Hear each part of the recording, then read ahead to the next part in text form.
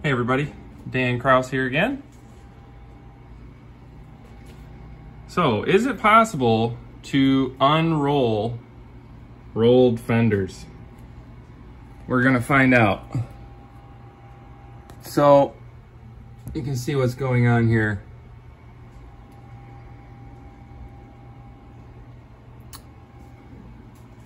We're gonna be using this tool that I created kind of specifically for this job, honestly. You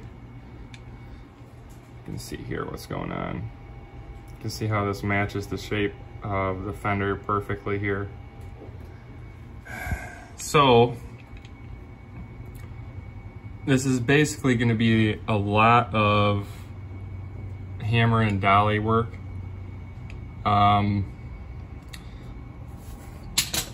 But I'm going to start probably right in here and just start trying to open this back up. It's actually pinched right to the outside. So yeah, the whole lip is just flattened, and you can see it caused a whole lot of issues. So we are going to do our best to unroll this using that tool that I just showed you, and I'll be using, let's see, just a rubber mallet and that tool, probably some other little dollies. So let's see what happens.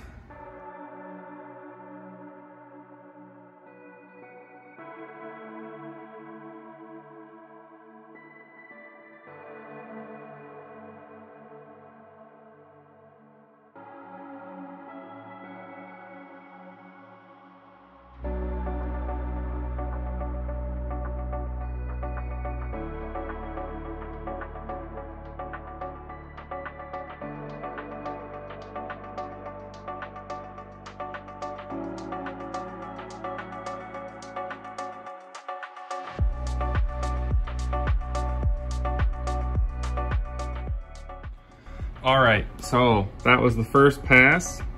So you can see we've got some really nasty bowing going on here, but I did get it all out. And like I said, this inside lip was pinched to the inside of the metal there. So it was rolled right up tight to it.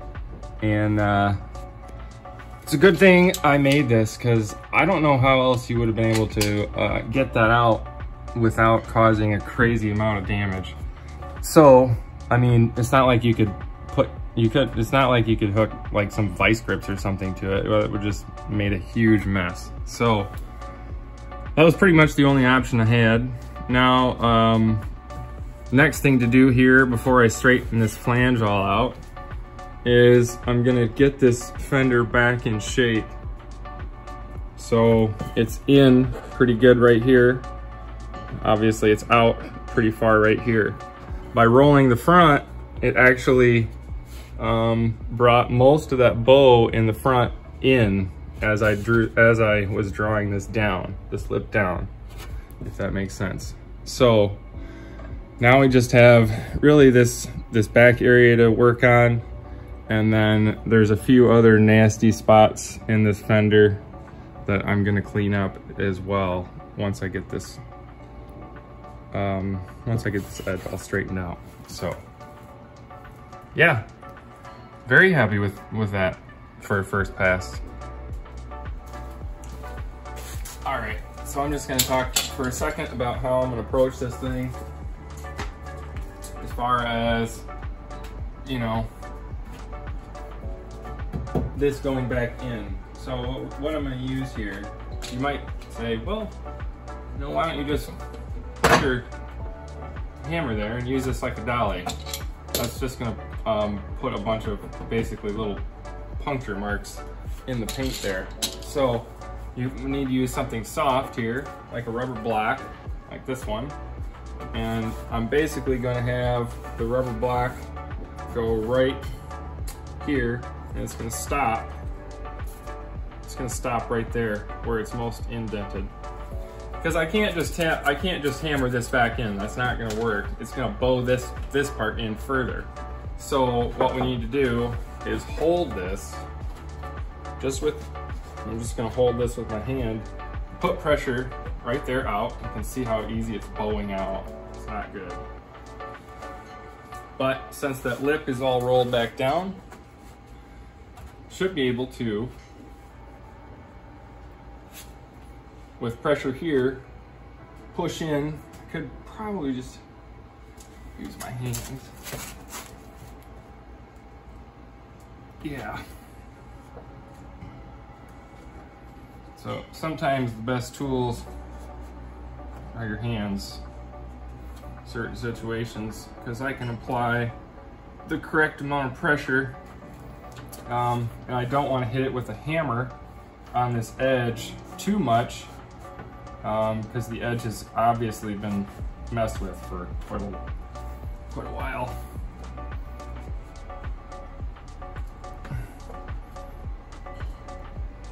So all I'm doing is this.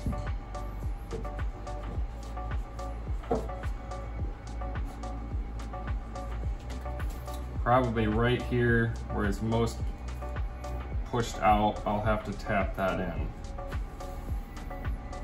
But the rest of it is quite straight. So let's see what we can do here. We put a block.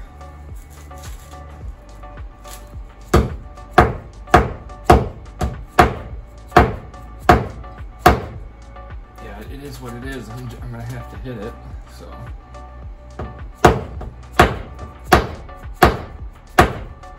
That's what we've got the touch-up paint for.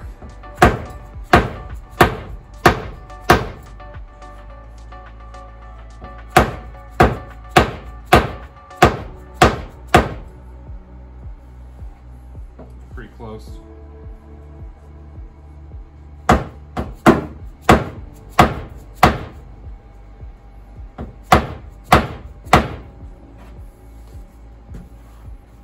Getting closer.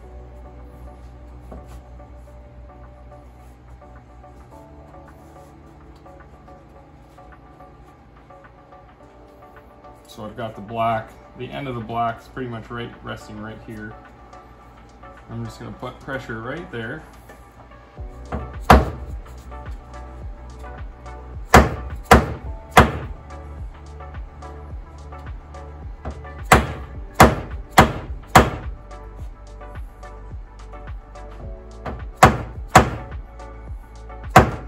I'm starting to bow the other side in a little bit. So we'll put some pressure here. Do the same thing.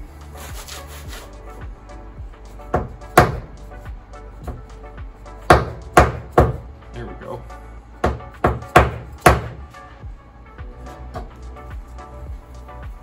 Okay.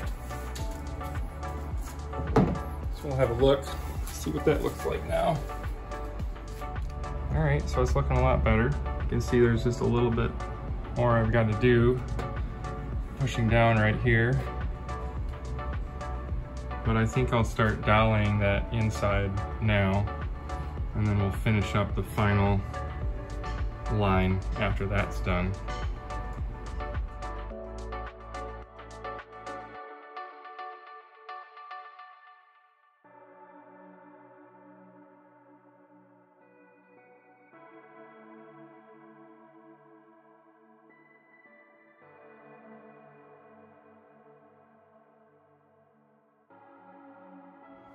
Okay, so here's the second pass on the inside.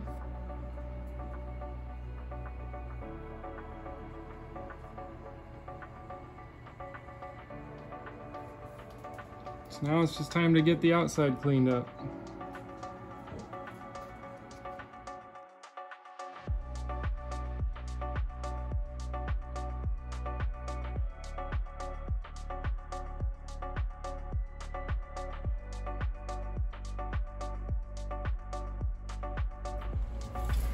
Okay, so there's a few things going on here. There's actually a flat spot from here to here, and then from here to here. You can see the shape of the fender. And so that flat spot right there, the fender edge is actually supposed to be up here. So this area right here, which is all rolled in, see if you can see it right there. That's not going to come out just by pushing this. I'm gonna have to push. Let's see if I can get closer here. Okay, there we go. So,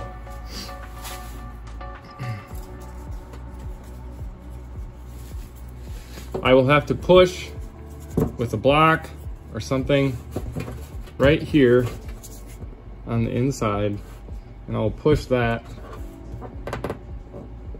And at the same time I'm doing that, I'm going to tap up on the edge right here. So I'm going to push out right where that's all sunk in and tap up, and that should relieve most of that pressure. I'm going to have to really whack it, but the paint's already damaged on the inside. I'm gonna have to touch it up, so whatever. Just go with it. But regardless, it has to come up. So that's the plan of attack. If I was to not put pressure right here, and I was to just hit this up, there's a really good chance, I almost guarantee, that this is just gonna roll in further. So this dip right here is just gonna go in further if I push that metal up. So basically, it would be like squeezing it together. It's gonna push that way because it's already going that way. If it was obviously, you know, exactly the same situation, if it was an Audi or something, if I pushed up there, it's gonna make the Audi worse. So that's what I'm gonna do.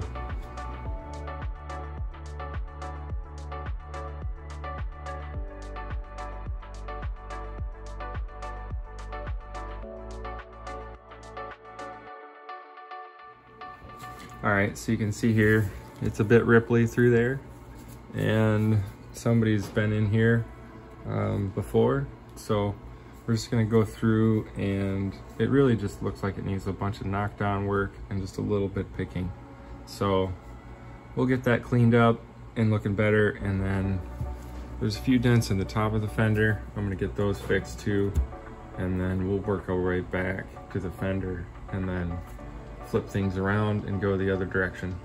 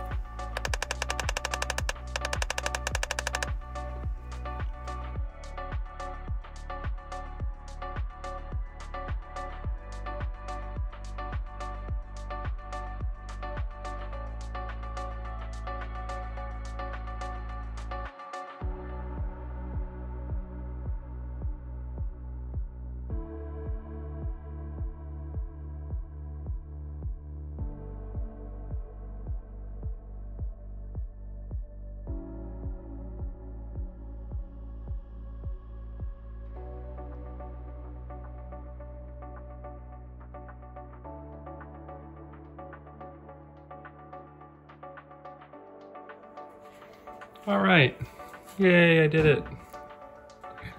So, I only had about 6 hours into this fender. You can see though, guys, all of the hard work paid off. It turned out really good. There was a lot of, some stuff that I couldn't quite capture with the camera, but there was a kind of a nasty crease up through here, and this fender had built all sorts of tension up through here, and that was a real trick to get out. The hardest thing obviously was unrolling these fenders. So we can see here that the liner actually tucks back in right where it's supposed to. When I started this repair, the fender was so blown out that the liner was just hanging down here. Looked really bad, so very happy with how that turned out. It seemingly seemed to be almost of an impossible repair, but was able to get really good results with a lot of patience. So we'll move on to the left fender. It won't take, I don't think, as long. There's a few dents in that, but I'll have to unroll that one as well. So here we go.